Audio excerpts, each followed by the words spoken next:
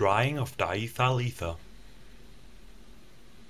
Attention! Diethyl ether and its vapors are highly flammable and can easily cause an explosion. In addition to that, ether has to be tested for the presence of peroxides. As long as the concentration is not too high, the peroxides have to be removed. These can easily explode when the ether is distilled. I don't take any responsibility for damage done to persons or property caused by the recreation of this experiment. The needed amount of diethyl ether is added to a flask. Usually a round bottom flask with a drying tube is used to allow a water-free pressure equalization. It's important that the ether is pre-dried. In this case it was stored with potassium hydroxide, so this step could be neglected. Next, the oil is removed from a piece of sodium.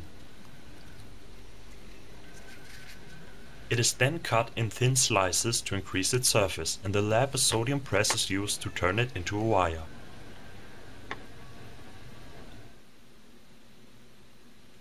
The flask is closed loosely with a rubber stopper so that pressure can be released. It is then left to sit overnight. The sodium reacts with the water in the ether to form sodium hydroxide and hydrogen, so all traces of water are removed.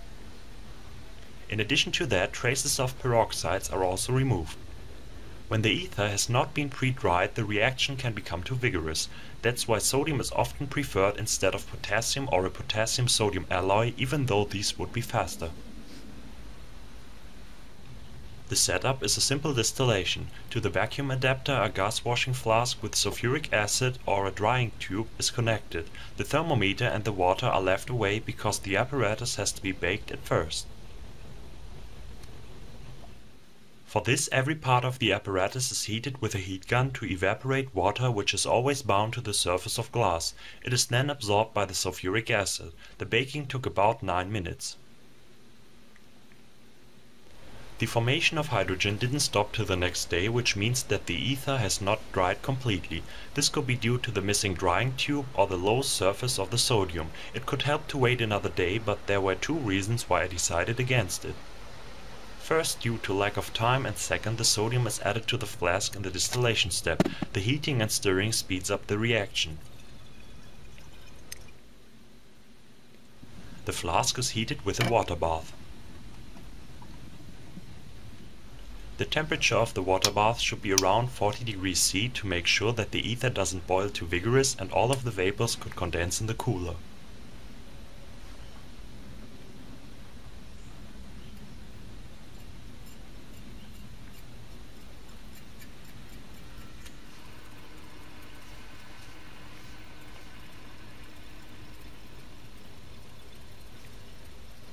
The receiving flask is cooled with ice when low boiling substances are distilled. The ether becomes cloudy due to the insoluble sodium hydroxide. The formation of hydrogen was so low that no pressure equalization could be noticed in the gas washing flask. The bubbles are formed because of the boiling ether. The measured boiling point was between 34 and 35 degrees C, which is exactly the boiling point of diethyl ether.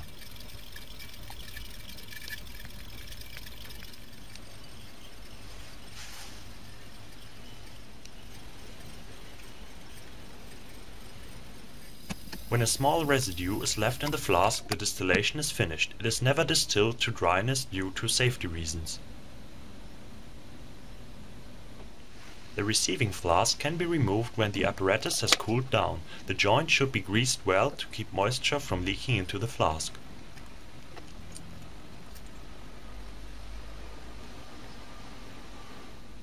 In the lab, a lot of ethanol is added to sodium, and in this case it is swirled a bit to distribute the heat. Isopropanol can also be used and reacts more slowly.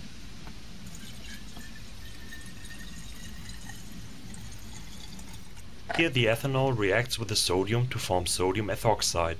With residual water it reacts to form sodium hydroxide again. When this is distilled, anhydrous ethanol, which has about 99 to 100%, can be obtained. This could not be achieved with simple distillation.